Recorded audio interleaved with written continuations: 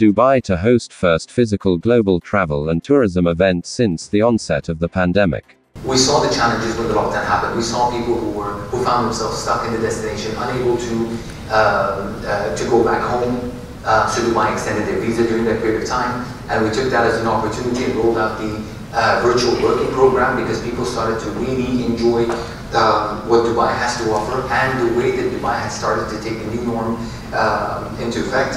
We hope that ETM and Expo 2020 will enhance the coming from tourism and also business events to Dubai, especially, and to UAE generally. It's all about a seamless, touchless experience. It's having all of the measures in place, including you will have to register prior to coming on site. We will not have on-site registration this year, so you will need to come to the event with your badge or download it onto your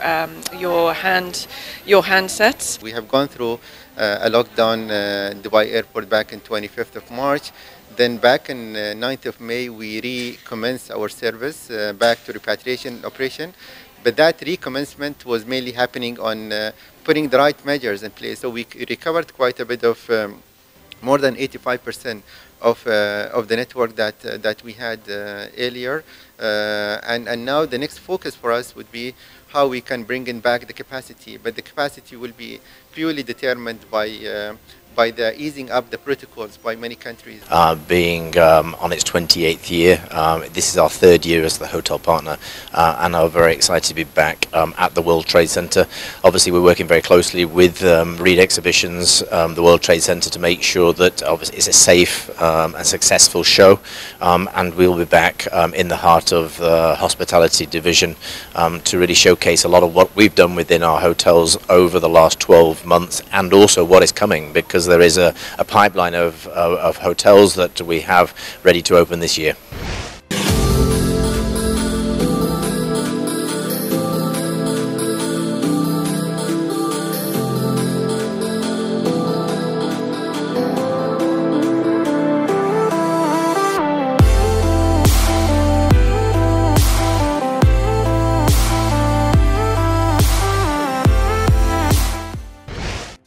Tourism Philippines discusses the efforts put towards a restart.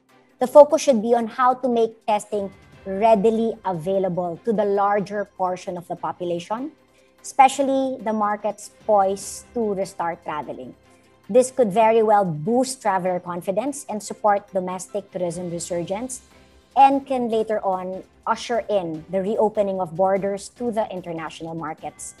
Relative to this, I'm glad that the tourism frontline workers in airports and quarantine hotels have already been included in the priority list of the government's COVID-19 immunization program.